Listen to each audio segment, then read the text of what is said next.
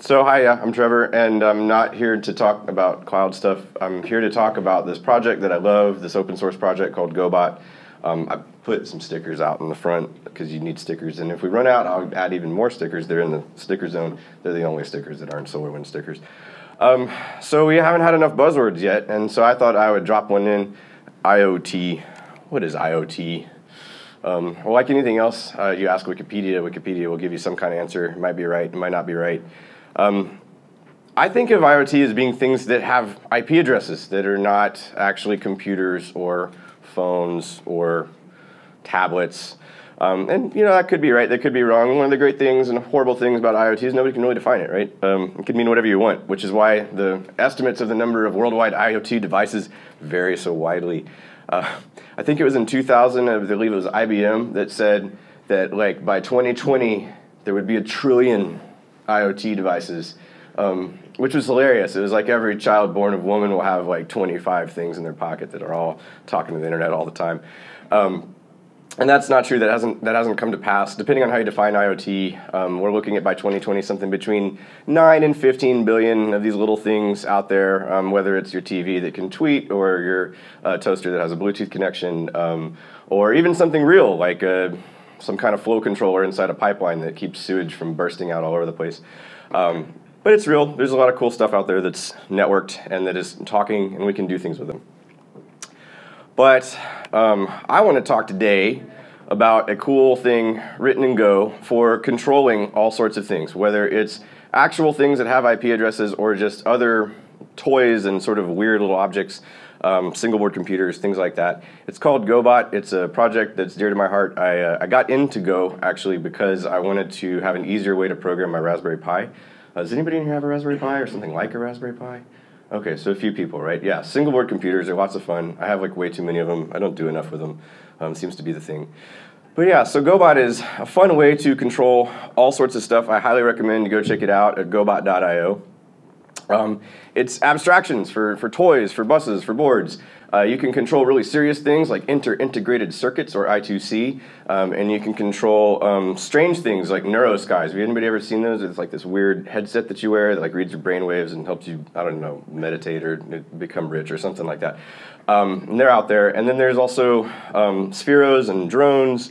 But you can do things with Bluetooth. You can do all sorts of stuff. It's basically this big grab bag of electronic controlling stuff, including drivers for GPIO, analog, things like that. It's got this cool robot abstraction so that you can kind of set up a bunch of different things that something can do, and then you can even talk over a web server and like tell your drone to go answer your IoT doorbell or whatever, right, when the UPS man comes. So right here's a picture of this crazy guy, Ron Evans, who's a Gobot maintainer. A couple years ago, this project got a lot of press in places like Vice.com and Wired.com, and Ron is there, I think, trying to put like a Nerf cannon on the top of a Sphero Ollie, and that's the kind of thing that he likes to do. So these are some of the types of things that you can control with it. Raspberry Pi, an R-Drone, NeuroSky, Pebble Watch. This thing down here, I've never gotten to try, but I've always wanted to. Has anybody actually tried a Leap Motion? It's like this weird box you plug into your computer, and then you can like wave your hands over it and use it as like an alternative mouse. Yeah, okay, some people have looked at it, all right.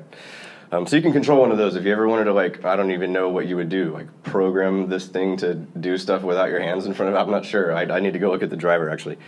But my favorite thing to program with is single board computers.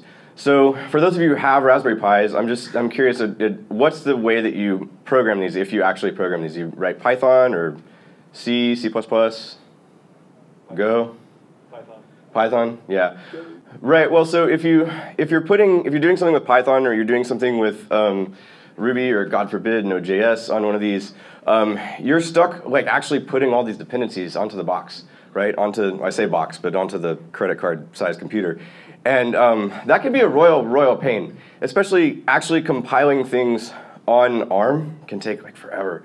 I compiled a serial driver on there for Ruby, and I was able to like make and eat an omelet in the time that it took for that to happen. And that's not cool. And Go is like the super serious language made at Google, and it's used to make like Docker and Kubernetes and all this other stuff. And I was just trying to use it to blink LEDs. And so I took it and I realized, hey, I can just compile this. It's completely static, and I'll figure out how to secure shell into my Raspberry Pi and just sort of copy it, and it's that one thing, and it just works. Like whatever I wrote, I can cross-compile on my Mac or my whatever, and just drop it on the board, and it's great. So you can do all kinds of stuff with it. You can control your GPIO pins and your I2C buses, and build whatever you want to. Imagination runs wild. So Gobot has this HTTP API, which is really fun, like I said, because you can like run a little web server on your Raspberry Pi, and then from your home computer you can say Gobot run, and it'll blink the LED and impress your mom, and it's lots of fun. I know we've all been talking about things like Prometheus and Docker and whatnot that are written in Go. We haven't really shown any Go code yet. If you've never written any Go, don't be afraid of it. It's really easy. It looks sort of like a cross between C and Python. It's very easy to pick up. So here, this is how we do the proverbial hello world of any IoT, which is to just blink a LED with your Raspberry Pi. So we just pull some stuff in, we grab the Raspberry Pi adapter, and we say, this is the pin my LED is on, pin number 7, LED toggle, turn it on. You could put it in a loop and turn it off again if you want to get real fancy. And I don't know if anybody's ever seen this movie. This comes from this little known thing called Star Wars.